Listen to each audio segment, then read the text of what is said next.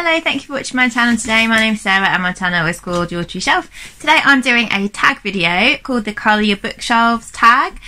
This was originally created by my friend Kieran over at KD Books, and it's a nice tag. It's got sort of 10 questions, so let's just jump right in. So question number 1, what was your most recently purchased book and why did you buy it?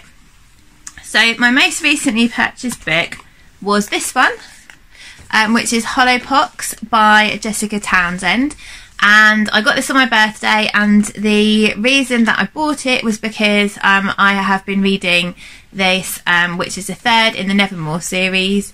I very much enjoyed books 1 and 2, and I'm really wanting to read the third one, so that's the reason that I bought it. It is a middle grade series about Morrigan, who is a cursed child who was destined to die on her 12th maybe birthday, and instead she gets whisked away to the Wondrous Society by somebody called Jupiter North, and it's about her adventures in Nevermore. So yeah, it's a really good series. I really recommend it, and that's why I bought the book. Question number 2 is, which book did you buy with no desire to read? So first of all, I thought this was a really strange question, because surely if I was buying a book it's because I wanted to read it, but I actually have found one, strangely enough, and it's a book that I bought because everyone was talking about it, and I haven't read it because I'm too scared to read it, because it's supposed to be one of the saddest books of all time, and that is A Little Life by Hanya Yanigahara. So I know this is a huge book as well. I know that most people on BookTube will have read this. I know it's about a boy called Jude. I think it's about 4 men, well he's a man now. I think it's about 4 men growing up, but some really awful things keep happening to Jude, and so I think it's quite grim and depressing and sad. And people either don't like it or they feel completely bereft when they've finished it, and then it puts them into a slump. But either way, I'm too scared to read it. So if you want to encourage me, then feel free to do so. Question number 3 is, which book is an awkward shape or size? Let me just put these down to get it. Oh, right, so I have 2. The first one is one I bought when I was still at school, and I've started it a few times, but I haven't finished it because, I think mainly because of its size, to be honest. It's very heavy and very big, and you can't take it out with you. And it is The People's History of the United States by Harold Zinn, covering 1492 to the present, but this was written quite a long time ago, so let me just see when this was written. 2003, this one. Oh, so I can't have been at school. I must have been at university, but yeah, so the reason is just because it's really heavy and really big. There's no way you could take it out with you, and it's quite heavy to hold as well, but I really want to read it. Maybe it's one that I need to read like in chunks and intersperse it with other things or something. So there's that one, and there's another one which is equally hefty, but this was my granddad's, and it's an anthology of John Steinbeck. So this has got his name in, and it says 1990 and where he bought it, which is really lovely because he's no longer with us.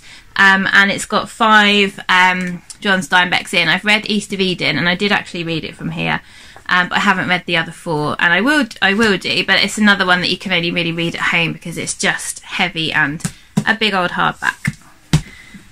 Question number 4, show and tell. How do you arrange your bookshelves? Is there a method? So yes, there is. I'm not going to show you my bookshelves now because they've just got a few bits of clutter on them at the moment, like the odd cup or the odd business card or just some stuff. I've also stuck some stickers on each bit. You can see like one there, but I stuck some stickers on each shelf yesterday because I was trying to count my TBR, and I had to like stick a little post-it on for how many books I had on each shelf, and I think my TBR, so my physical book TBR came to 340, and then I had 26, no it didn't, 12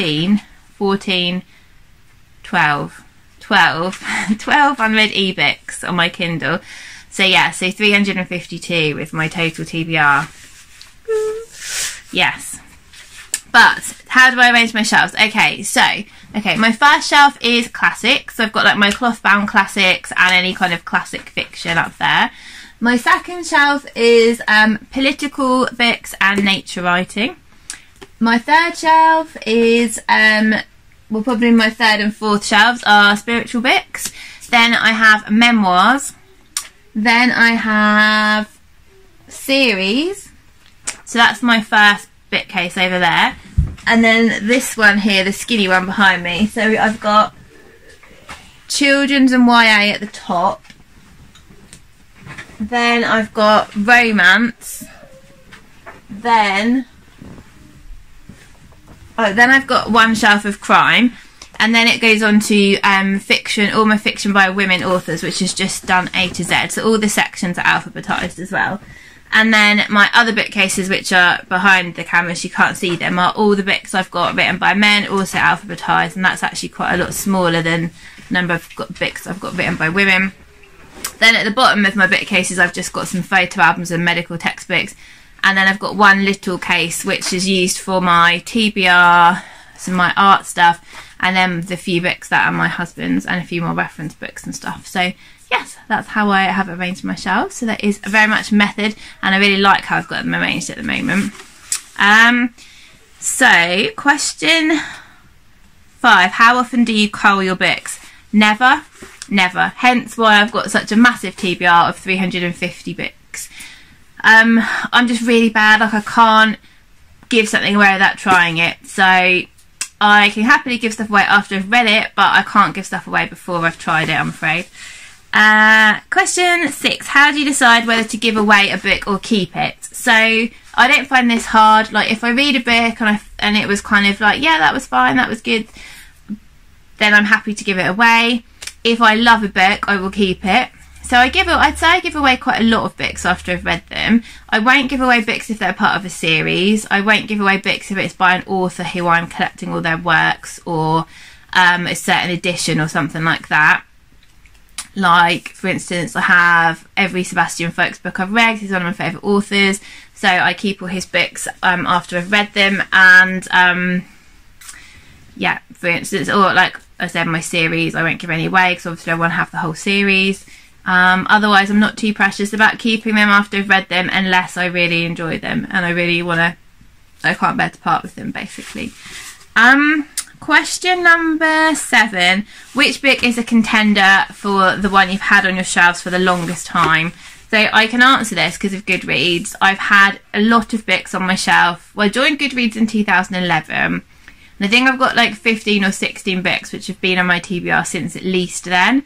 So I've picked 2 of them which I've been avoiding the most. So I'll just get those. So the first one I have is Freedom by Jonathan Franzen, which I bought when it came out in paperback, which was 2011. So this one is from 2011, so I've had it for nearly 10 years. This one, I'll read you the blurb. This is the story of the Berglunds, their son Joey, their daughter Jessica, and their friend Richard Katz. It is about how we use and abuse our freedom, about the beginning and ending of love, teenage lust, the unexpectedness of adult life, why we compete with our friends, how we betray those closest to us, and why things almost never work out as they should. It is a story about the human heart and what it leads us to do to ourselves and each other. So I, for some reason, feel like this book's getting really difficult, but it doesn't sound difficult. But I just feel like Jonathan Franzen is quite like a literary writer, maybe. I don't know. But it doesn't look hard inside.